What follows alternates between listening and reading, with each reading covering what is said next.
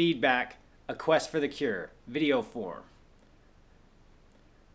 Just going to go through the comments, pick and choose ones that I think actually bring up some good points or good questions. A lot of the comments are just, you know, positive, which is a great thing. We need more of that in the community, especially with all the stuff that's been flying around lately. So, yeah, I'll just get going instead of rambling on for a minute. I'll just get right at it. Midwest Launch Mob, my Gilbert is back.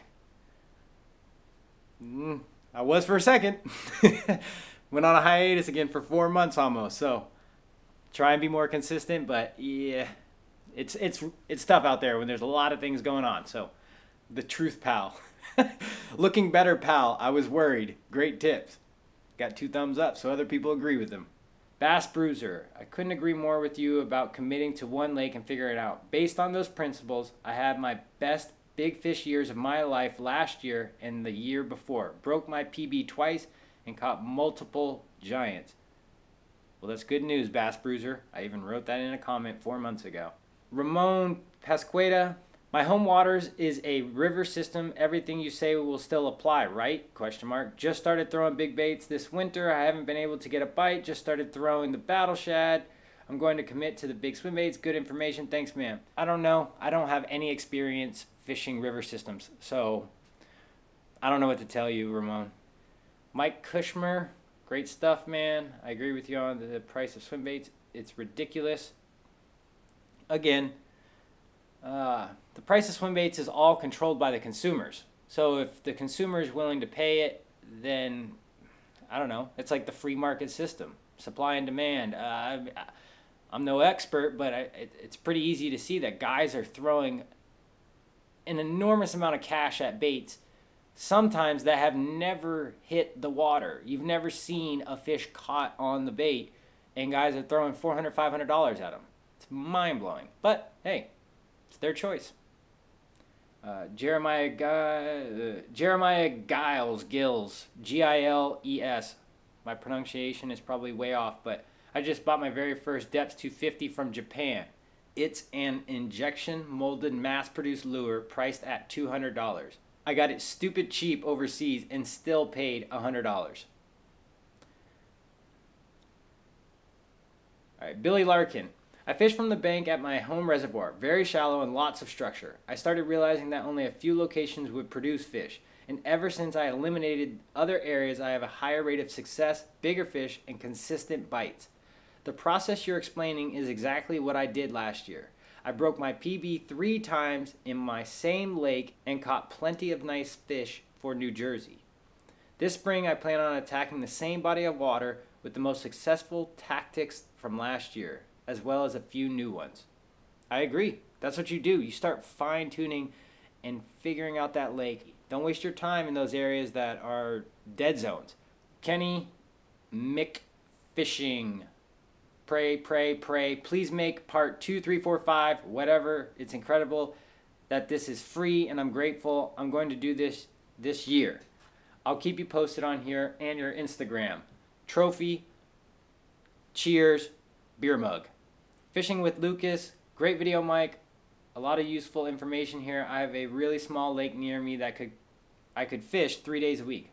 It's heavily pressured, and the biggest fish I've seen there was probably a 5-pounder. Do you think it would be worth putting my time in to try and figure out? Well, Lucas, I don't know any other information about the lake. It's just, I mean, there's a lot of factors. That's a really tough question to answer.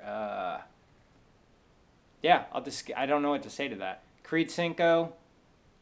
I hope I'm saying it right, but Creed Centco.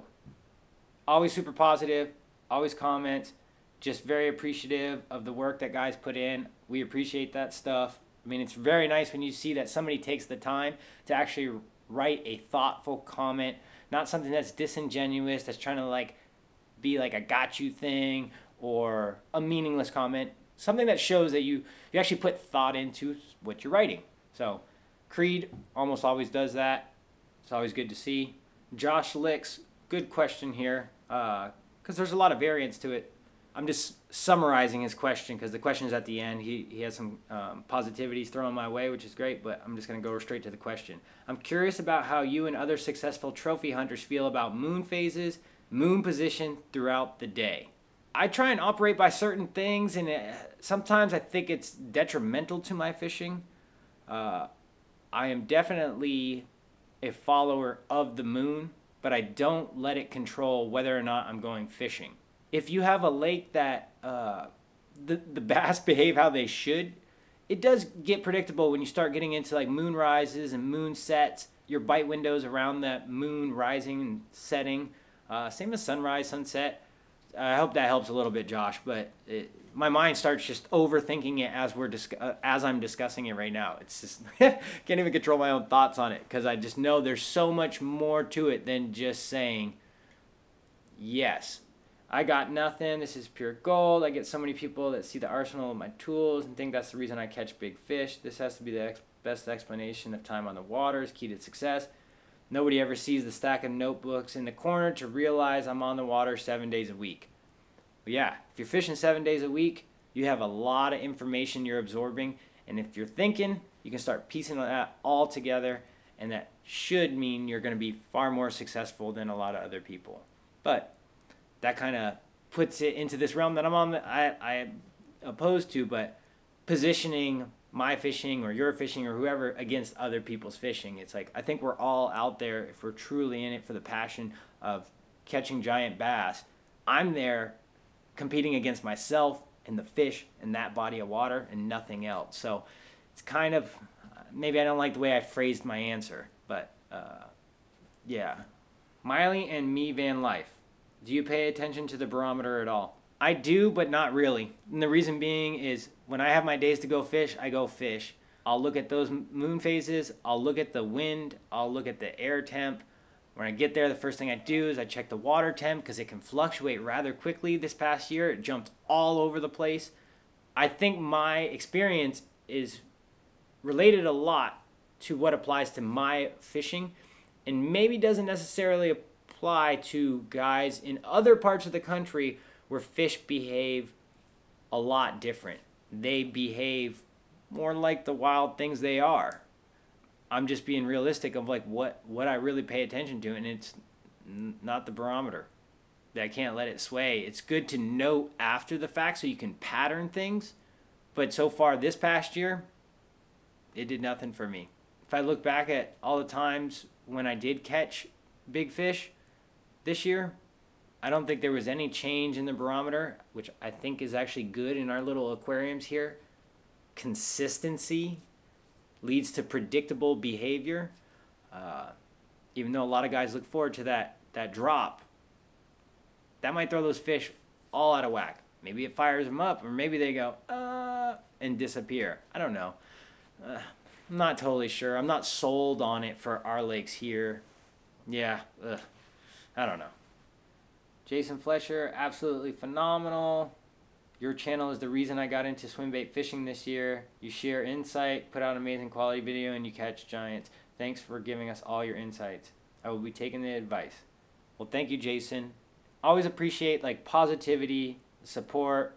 I do put the content out for free. I don't necessarily think there's anything wrong with putting things behind a paywall, but I like kind of the option of putting the content out there for free and giving you the choice. Like if you enjoy the content and you want to support the brand, you can comment.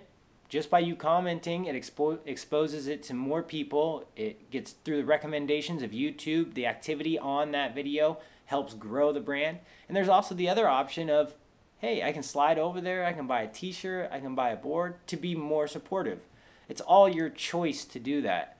I don't want to hold content behind a paywall like for ransom in a sense. Even though other guys that do that, there's nothing wrong with that. That's their choice to do so.